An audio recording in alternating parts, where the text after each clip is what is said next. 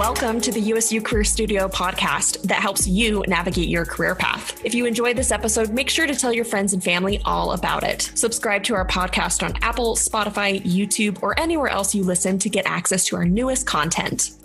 Thanks for joining us for our Friday face-to-face episode. I'm Marissa Armitstead, your host, and I'm excited to welcome alum Kortni Gardner to the show. Say hello, Kortni. Hello. So this month, we are focusing in on the College of Agriculture and Applied Sciences, really looking at some career paths that this degree can help us get to. So with that being said, Kortni, I'd love to have you start our conversation off today just by sharing your kind of USU experience, right? Your educational background, all of the cool things you were involved with as a student, and talk to us a little bit about how that led to your current position with USU Extension. So take it away, Kortni. Yeah, so I'm excited to be here today. Thank you, Marissa. Yes. So I started out at Utah State in 2014. I'm taking it back a few years. I graduated high school and decided USU is where I wanted to be. So I got settled in and was honestly pretty nervous about where I would end up. College was a new thing to me. I'm a first generation student, so I literally didn't really have anyone to fall back on for anything, for advice, for support. I was kind of on my own. So I started out kind of in political science, actually, and just decided I didn't love it. I thought I would love it. I thought because I grew up working in legislature and that type of thing that was where I wanted to end up. I wanted to end up in the legislature. Can I pause you for a second, Kortni? I'm super curious. Like, at what point did you decide, like, nope, this isn't it? Like, was it in the coursework? Were you doing like something, like, how did you come to that conclusion? Yeah. So probably like within the first, semester. I mean, within the first 2 semesters of school, that fall and spring semester, I was taking a couple different classes. My advisor was just like loading them on me. I had like 15 credits my first semester, one of those being a 5-credit staff class, which I was like, I'm gonna die. And I did die, like definitely did not do well in that class and ended up retaking it. But I, like, some of the professors just were not my cup of tea. I was having a hard time understanding the material and just wasn't comfortable and couldn't like write eloquently enough for them on their exams. And I just wasn't quite getting it. And it just didn't feel as comfortable to me as I thought it always would. And so probably within that second semester, I just said, I need something different. Yeah. Okay. That's great. Sorry. And I took you off track. Okay. So you decide political science. That's not the route. So where did that take you next? So I decided, well, maybe I could do journalism with a poli-sci like minor, because I still love the poli-sci, but like everyone had said, oh, well, journalism is like, you've always written super well. I feel like journalism would be perfect for you. Not trying to let anybody else lead where I was going, but it did kind of help me see like, you've done this forever. This is where you need to go. And so I started taking those intro classes and kind of wanted to stay on the poli-sci track, but I just kind of let it go altogether. I just decided journalism is where I want to be. And I just kept taking the classes and it just felt so comfortable to me and just so like perfect that I just stayed on that track. And within just my coursework and my extracurriculars, I was involved in collegiate 4-H up here. And I say up here, but in Logan, yeah. Yeah. So and I was involved. Oh, I was going to say, I keep interrupting you. I have so many questions, but I am curious, for those who are not familiar with this concept of 4-H, whether in high school or at the collegiate level, talk to us a little bit about just like overview basics. What is 4-H? Yeah. So 4-H is kind of a youth development program that focuses on youth ages as early as like 6, but it starts with clover buds at 8 and then goes up to your senior year of high school for youth. And so there's different project areas from livestock, like the county fairs. Those are where people show livestock. And they raise those projects mostly from the time the animal's born up until the fair time, and then they sell them. And that is a big project within Utah and Idaho, especially, and throughout the United States. But for those not involved in livestock or not, they can't have animals or land, they don't have land to be able to care for those. There are different project areas as far as sewing to robotics to leadership to Legos, anything and everything you could get involved in. There's literally something for everyone. Very cool. And okay. Yes. No, that's great. And I was just going to say, keep going. Okay. I keep interrupting you. So I promise I won't interrupt you anymore. Okay. But so you were involved in 4-H. That's great. Yeah. I was involved in 4-H from the time I was 8 and got involved through some people in my community. And then my family was super involved in it. My family has over 100 years of 4-H involvement just through my grandparents and my parents and my like aunts and uncles and my cousins all the way down, just like wide spectrum. And so it's just kind of a family thing, and we were all involved in it, different projects, different experiences, but it was just something our family could do together. Very cool. So that kind of kick-started my experience. And I knew, because I kind of had 2 different options. Everyone that I grew up with was kind of like, go to University of Idaho, which is in Moscow. And like, that's the kind of 4-H, agriculture school of Idaho. And then I had like people tying me to Utah State, like go to Utah State, it's closer, like Moscow's further away. But I wanted that 4-H experience to continue beyond my senior year because I had so many amazing experiences with it. And I just wanted to continue that. And then, so I was involved in collegiate 4-H, and I got involved with the Statesman, which is the Utah State newspaper on campus.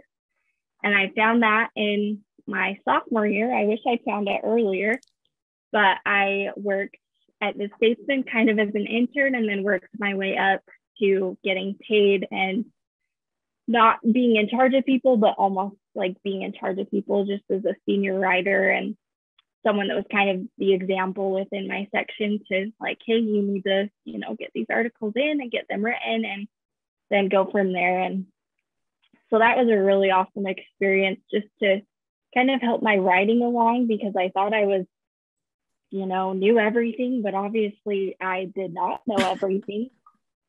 And those experiences kind of tailored, like I was able to learn a lot through my coursework and being able to write, as well as being able to have it kind of on the side as a job and like a hobby almost.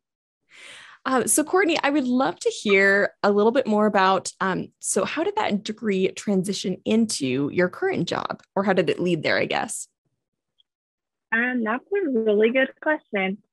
So because I had been involved in collegiate 4-H, I did collegiate 4-H all 5 years of school. And that was kind of why I wanted to come to Utah State, was because I found out they had a collegiate 4-H program. And I said, like, sign me up. I want to do this. So I'll just give a little, like, collegiate 4-H is a little bit different, where we kind of help within that 4-H community, but we're kind of like leaders, exemplars, like that, volunteers kind of. So we do a lot of like service and things throughout the community, but we also kind of help those younger kids, or we're given different leadership roles to like assist where we're needed, just kind of as an example. So each year of collegiate 4-H was just a little bit different for me. But I love my experiences, and everything that I was able to do was just incredible, like things I wouldn't have been able to do anywhere else. And so the people that I met there were kind of my contacts into this position, because I'm now working for 2 people that were kind of involved in collegiate 4-H. So I found out that the job posting, the job came open in February, and I just kind of said, I'm so stupid if I do not apply for this. Like, this is perfect. I don't know exactly how it fits, but I want to do this. And so I kind of had to talk to my husband and figure some things out, but I applied for it and they decided to hire me. And now I'm working for two people that I've known literally my whole college experience. Wow. And so it's been like, I feel like a lot of my background in 4-H led me here because I'd always kind of wanted to stay involved, but the volunteer aspect like can go as far as you want or not as far as you want, like however you want, wherever you want to go, the sky's the limit. But being able to work in 4-H is just awesome. Like your thing goes that much further. Your expertise and your knowledge goes that much further. And so I feel like definitely collegiate 4-H and my just background and connections led me to where I am. Yeah, so many great insights, Kortni. You know, one of the things that I love is you ended up kind of sifting out a couple of areas that you have always found enjoyment in, right? You kind of mentioned writing. You've always kind of enjoyed that. And then kind of like this agriculture 4-H side of things, you've always kind of participated in that. So I love that you were able to take those two interests and actually kind of combine them together to kind of work towards a degree and a career, which is really cool. So I love that. And I also love that you touched on the importance of getting involved early on and building connections. And I love that in your specific example, that is what actually led you to your job. And I think so often that's the case. So I love that you're encouraging, from my perspective, encouraging folks to get involved early on and make those connections early on, because you never know where those are going to lead. So I love that story. I think that's a really great example of the importance of student involvement. And while involvement can look very different, especially, you know, for a statewide student, involvement might be more community-based than maybe, you know, within the institution. But I think in a lot of ways we can still get involved regardless. So love, love, love that. I'm super curious. So in your current job as an agriculture and animal science assistant, what are some of the skills? So if you had to like give me a list of like must-have skills, what are some of the skills you need to be effective in your work? I would definitely say communication is a huge one. My boss especially is crazy busy because she is involved in the programming throughout the state. So she's traveling a lot. She is going to a lot of different events and helping people with their livestock and their animal projects. And so being able to communicate not just with her, but other people and other 4-H, I don't know the word, but just people that we touch every day, that we're involved with every day, just being able to communicate different things and being able to clearly portray what we need and like different things like that, I feel like is a huge one. Yeah. Another one I would say is just being organized, because there's a lot within this job that can get like misplaced if you don't stay organized. And that could be anything from just organizing information, organizing like folders, you know, documents, important things like that. Like organization has been a huge one for me. I'm not perfect. I'm not 100% at it, but I've learned that like if I stay more organized, my job is a little bit easier because there are things coming at me from every direction. So it's important to stay organized. And another one, I have a few little notes here. I recently just attended my first horse show for the state. And I was mostly behind the scenes because a lot of my job is more behind the scenes, getting things done, getting things ready for different events. And in my interview for this position, I was asked how I handle confrontation. And confrontation has never been something I love. I don't know anyone who loves confrontation, but it is a necessary part of our job. There's people who get upset. There's people who don't appreciate like the way things are done sometimes, and that's okay. It's a human thing. But I had to deal with confrontation in that little weekend, and it was not something I wanted to do. It wasn't easy, but I just had to practice and tell myself, like, you're the one who has to explain this to these people. And so being able to just kind of put my feelings aside and not get hurt and not, get my feelings hurt. Yeah. I just had to handle that confrontation the best I knew how. And that is an important skill just wherever you are. And I also work, this is kind of a side note, but I also work in retail. And so I've learned a lot through my experience in retail that it's not always a pretty picture and people aren't always going to be happy. And so you have to figure that out as well. Yeah, those are absolutely. Just a couple skills. Yeah, no, I love all of those. And, I think a lot of those are transferable regardless, of the position, right? Being able to communicate, whether it's written, whether you're writing an email or you're explaining something maybe to an upset customer or client, like all of those are great skills. So I appreciate you sharing those, especially within the context of the job. That helps kind of bring them to life, I think. So that's really helpful. I'm curious. So if we're thinking about like a career trajectory, for a job like this, and you can give me like specifics, or you could think outside of 4-H if you wanted, but where might one go from this position, or like what other options are there out there that are kind of connected to this role? That's a good question, and one I've kind of been trying to think about.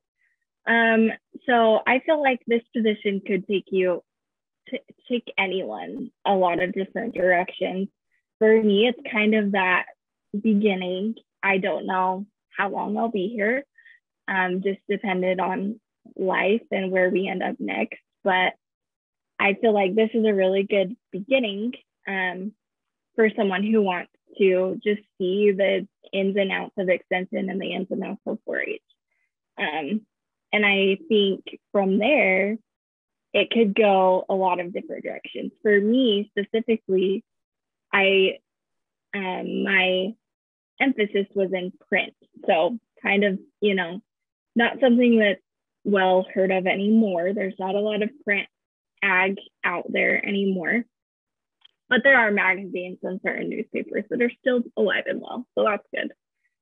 For me, I think that's kind of where I wanted to end up in the beginning, but this is kind of fits more of my life right now because I'm married and have an 18-month-old. And so being out in the field as a reporter would just be a little too much and a little overwhelming, especially with my husband working full time. It would just be a lot. But I feel like it's a good opening for anybody who wants to stay involved in maybe 4-H, maybe ag and animal science type things. It could lead to my boss's job, which is the program assistant for the state, but I don't really see myself going that direction. Sure. And I think it could also lead to just other opportunities within extension. It could be a 4-H coordinator. It could be an extension specialist somewhere along the way. There are a lot of different ways it could go. I could end up back in the field writing. I don't know. It's kind of keeping options open right now. Yeah. Yeah. No, that's great. And so you really quick, I'd love to tap into this just because we have you on the call. Talk to us a little bit about USU Extension. Before we hopped on the call, actually, I had kind of hinted that there's some, maybe, I don't know if confusion is the right word, but some curiosity around what is Extension and how is it different from maybe other programs offered at USU? So talk to us a little bit, just generally, what is Extension? Yeah. So Extension is more of like that community component to agriculture, and it's not just agriculture, but that's kind of where my expertise comes from. So it's kind of that community component. It's been around forever, and it's kind of just giving everyone that access to education. If you know anything, or if anyone knows anything about the first ag colleges throughout the US, they were created to give everyone, even farmers, that access to education. And so extension is kind of that component that comes in and ties it all together. So you can give everyone access to education. Everybody can have access to that agriculture component, but also just anything in general that you may want to learn about. There's different classes, there's different opportunities you can get involved with 4-H as well that just helps bring it all together and bring it back to the community. Fabulous. Hopefully that was a general. Yes, that was perfect. Understand. No, that was great. Well, thank you so much for explaining that for us today. I think that's a great insight. It's always helpful to learn a little bit about different processes and programs that happen across the university because there's so many ways to get involved. So I appreciate you talking just a little bit about that. Kortni, we're just about out of time, but I would love to ask you one final question. And that question is about advice. If a student, were to come to you and say, Kortni, I'm kind of interested in the work that you do, what is some advice that you would give to that student? Ooh, very good question. I think just as far as like schooling goes, just keep all your options open. I did not think I had actually been turned down for a lot of positions throughout college, within extension, within 4-H. And I just thought I'm never going to get there. Like I'm never going to work for extension. This is my passion, but like, maybe I just don't have what they're looking for. Maybe I need more experience. Maybe the list goes on and on. But I would just say to keep going, like keep looking for those opportunities. There's always ways to get involved, no matter if you're in your first year of school, if you're not even in school yet, if you're graduating, there's always an opportunity available. This opportunity didn't come until a year after I graduated and was just a stay-at-home mom getting through the pandemic. Like that was legitimately all I was doing. And I just kept those connections and the doors just opened for me. I had the experience, I'd been involved. There's no limit to what you can do if you just stay involved and keep looking for those opportunities. Great advice, Kortni. And I love that you're kind of hinting at this idea of career paths not being linear. I try and dispel that myth as often as I can with folks. But sometimes, like you said, sometimes it takes a year off. And sometimes it takes a couple of twisty paths that maybe take us away and then kind of, bring us back to that core idea that we're interested in. Sometimes we have to take a kind of a messy path to get to where we want to go next. So I really appreciate you highlighting that in your advice and encouraging students to get involved. Again, I want to thank you so much for our conversation today. I've learned so much about extension and the work that you do. So I really appreciate you taking the time to chat with us today. Yeah, thank you so much for reaching out to me. Of course. We hope you loved this episode of the USU Career Stadio podcast. If you haven't already, make sure to subscribe and share this episode with your friends and family.